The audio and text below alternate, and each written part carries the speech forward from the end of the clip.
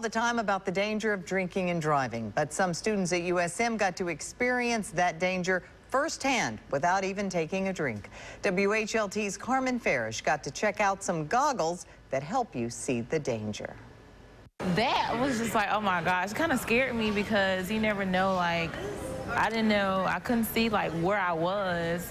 So even if I was like drunk one day and I don't know my surroundings, it's dangerous because anything can happen. Sarabi DeBose is talking about her experience after trying to walk a straight line while wearing goggles that, although didn't simulate going over the legal blood alcohol limit of 0.08, it still kept her from walking like normal. I seen the right line and the left line, and my goal is just try to stay in the middle of both lines.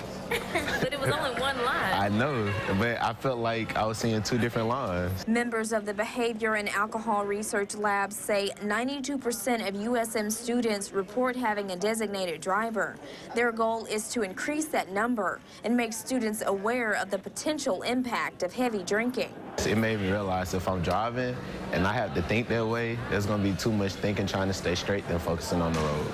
I wasn't walking straight. It was a little, rocky, but I would say don't drink and drive because you will put other people's life at risk. It looked like there was double lines and I could go in this direction or that direction and then go in the right way. Here I'm walking with goggles below the legal limit, and here I'm walking with goggles that have a blood alcohol level of at least 0.26. My judgment is very impaired at this point, and driving is not recommended. A fourth-year doctoral student with the research lab says promoting safe drinking is only half the mission.